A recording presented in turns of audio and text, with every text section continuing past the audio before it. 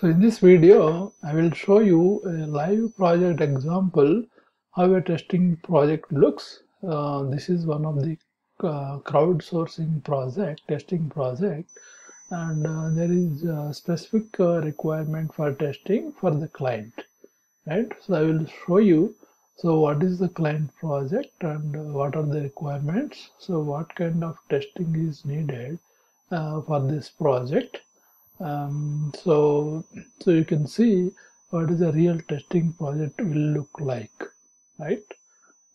Please watch this video full till the end to get to know the actual testing project requirements. And if you have any questions, you can comment on the description section in the video below.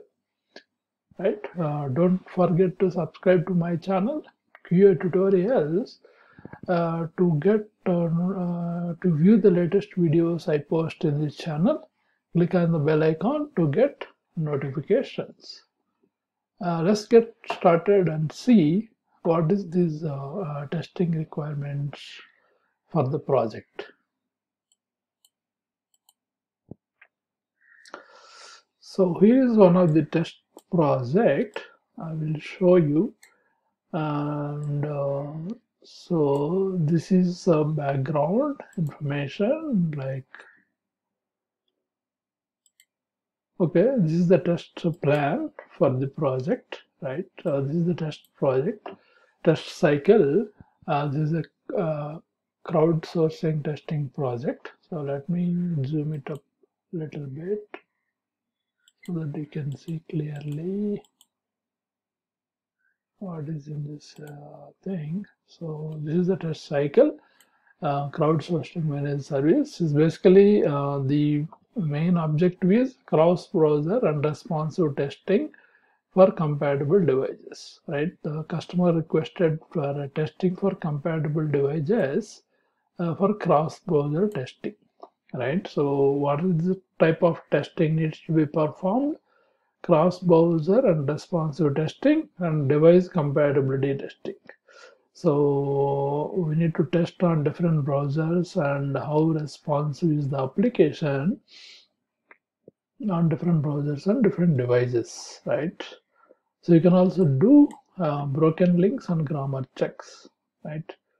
So the testing needs to be carried out on different devices and operating systems and various browsers, right? Android smartphones, iOS smartphones, and iPads, and also on different operating systems, right? Operating systems and browser details, right? So minimum acceptable Android operating system is 8.0. Minimum preferred Android operating system version is 9.0, right? So these are the requirements for the customer. Minimum iOS version is 13.1. For mobiles and tablets, it will be Apple and Samsung as priority. So only the testing client prefers testing on Apple and Samsung devices. For browsers, Chrome, Safari, and Firefox is first priority. Other browsers, Edge, IE will be focused at the end. Rest the main priority is Chrome, Safari, and Firefox.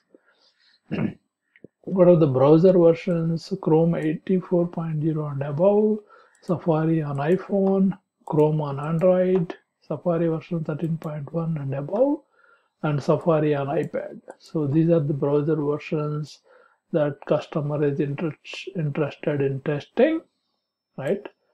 Testers can also add any latest Android smartphones, iOS iPads, and latest browser versioning for testing, right? So testing should be carried out on following devices: iPhone 11 version 13, iPhone 11 Pro Max, right? iPhone X, Apple iPad, Android devices. So this is what the various devices.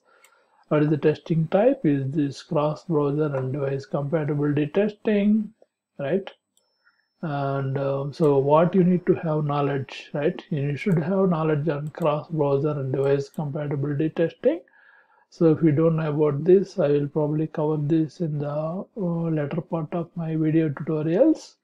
Prior expertise in crowd testing of web application in desktop browsers and mobile browsers, excellent communication skills, ability to probe and deep dive into workflow-driven application. So this is a workflow-driven application. So I will show you once I get access to this application. Ability to report issues and log defects in a manner that the logged issues are reproducible. So that is the main goal. So if you start logging issues, they should be reproducible. This is the testing time frame. Testing method is manual. So what is the scope? 2 email IDs are required for the project. So what is the scope of this testing, right?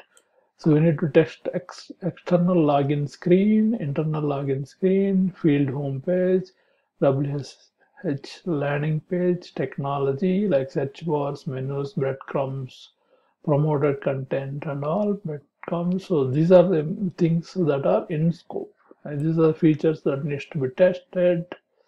Accordions, images, tables, bullet points, search page, right? So we need detailed test scripts along with screenshots will be emailed. So they provide detailed. So defect needs to be reported along against these functional components. So there should be defects reported about my account, bookmarks, field knowledge, work health, safety, technology, sitemap, feedback. So we need to test these homepage search pages. So we need to test those pages and raise defects. These are the out of scope. Functional defects are considered out of scope because this is mainly for cross-browser and responsive testing. Functional testing is not required for this, right? So testing is required only for device compatibility and cross-browser testing and broken links and grammar issues. There is more use cases. Is there any known defects? So functional testing, as told, are out of scope, right? So this is the basic requirement document and project requirement, right? So I will show you once I get more details. I will show you what how the test cycle is executed and what kind of defects found in the project later on, right? Thank you. So if you have any questions, put it in the comment section and don't forget to subscribe to my channel.